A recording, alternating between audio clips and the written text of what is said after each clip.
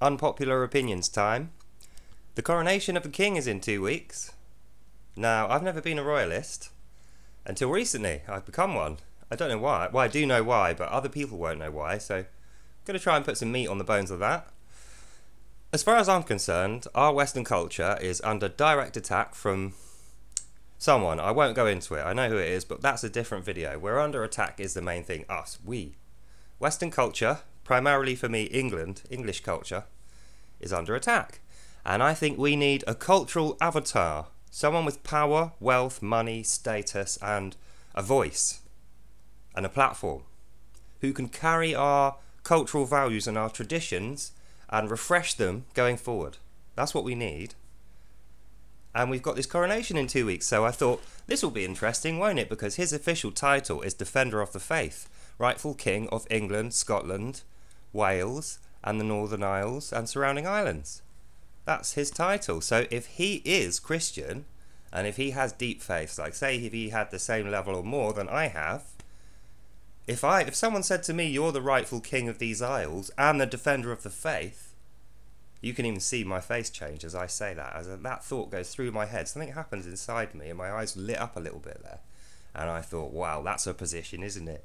And that's the fear for people who aren't royalists, I think. They look at that position of power with reverence but also fear, and they think we better destroy that. That could really radically, incentivize people against us or our culture.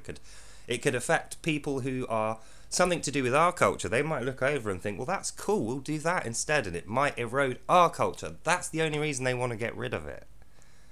But we've seen, look what's happened. When you look out your window, the erosion of our traditions and our culture has not gone well for anyone. Everyone's miserable, poorer. There's way more problems. There's tons more crime. What's it called? The general population's reputation across the world, our global, other people's worldview of us has plummeted. Through no fault of our... Well, no, it is our own fault.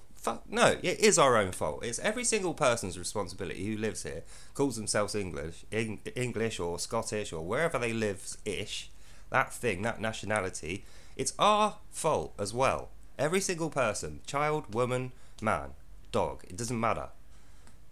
It depends where your loyalties are. If you're loyal to this country and the people that live in this country, not the governments come and go. If you're loyal to the idea that this people have a government of their own, that has autonomy, led by the royal family as the defender of the faith of Christianity, that's the thing that this country has always had. That's the reason this country was always good, why people wanted to come here.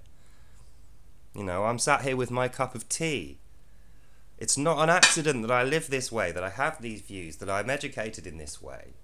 It's a direct result of life in England, being English.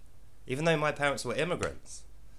So, yeah, that's the end of this video. I am now a royalist. I hope you will consider becoming a royalist if you're English or you live in this country, or even if you've moved here and you call yourself British currently.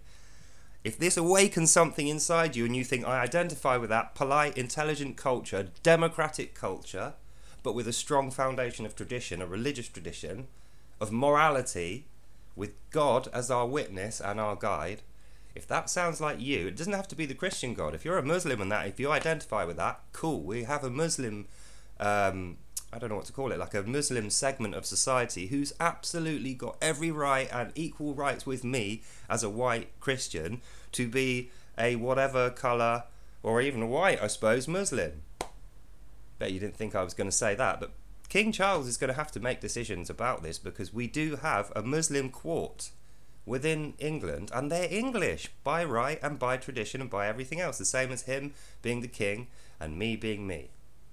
So it's going to be a big thing in a few weeks' time, so we'll probably make more videos about it then. So hope you enjoyed that. God save the king. Yes, I never thought I'd say that. Wow, what strange times we live in. Anyway, so I hope you enjoyed that, and I'll see you in the next one. Bye.